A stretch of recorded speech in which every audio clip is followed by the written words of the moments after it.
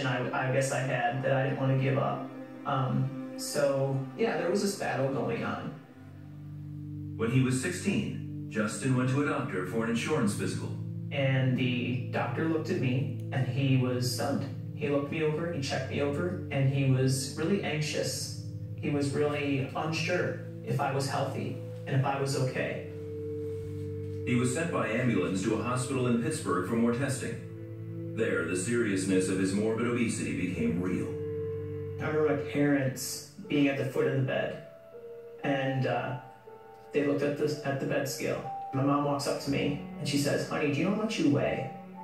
And I said, "No, I don't." And she goes, "You weigh 799 pounds. And I was blown away and numb at the same time. And I thought things like, who could love me? I'm so large, who would love me? I don't offer much, I just sit here and I eat. And those are real thoughts that entered my mind, for sure. And those thoughts plagued me. I guess I felt like I was in a prison at that moment, just not knowing where to turn next. Lying in his bed, Justin remembered what his mom's friend Marge told him about Jesus' love, and he cried out to God for help. When I gave my heart to Jesus and surrendered over, there was a peace.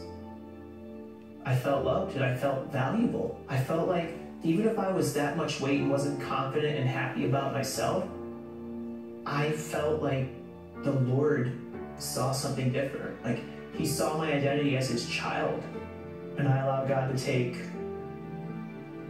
a messed up, broken person that I was, and I allowed him to change me from the inside out. I gave my heart to Jesus in August 2003.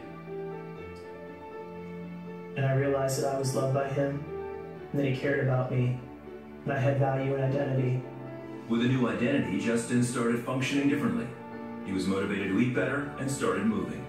I would have to start walking a little bit. So I remember taking a couple steps, maybe 3, 4, 5 steps, and then I would have to go back to the bed and sit down. But that was a milestone for me because I was able to actually move. I was able to actually function. He was discharged after 6 days. Once at home, Justin started working with a therapist and a nurse to continue building his strength. It took him 33 days to walk a total of 1 mile.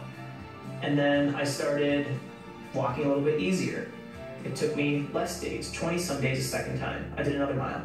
And then less time to do my next mile. And eventually I started walking around stores and going out and actually becoming part of society again. The first year, Justin dropped 200 pounds through dietary changes and exercise.